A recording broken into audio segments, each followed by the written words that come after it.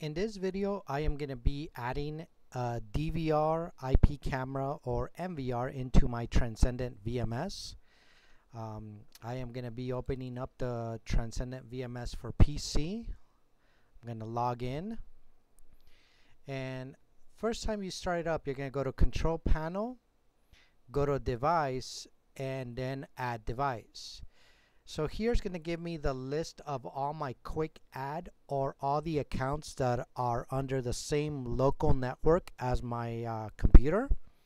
So from here I can select my NVR, and I am going to be selecting a camera.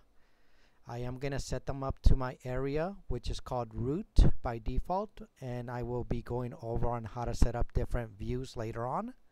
So I will go ahead and click add. Wait for the online state to go green, so that means that it connected. And now if I go to my live view, under my home account, I click here on this drop arrow, and I can either left click and hold and drag one at a time, or take the entire root, drag it over, and it'll load all my cameras. I only have 2 cameras for this example, but it took it up again. So this is how you would add accounts locally.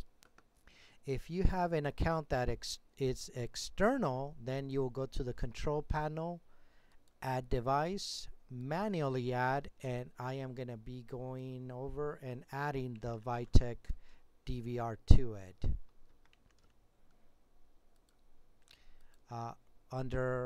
So here I could either select the IP camera, domain or DDNS account, or the serial number or NAT account.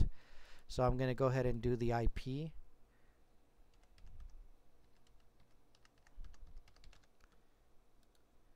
And enter my password.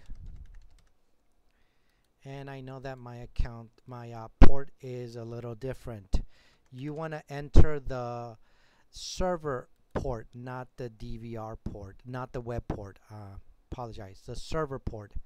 So then I'm going to test my link, and it's a success. So that's how I know that my information is correct, and I'm going to go ahead and click add. So now my Vitek account should come up. Go to live preview, and again I could either drag one camera at a time, or take the entire root and load them all at once.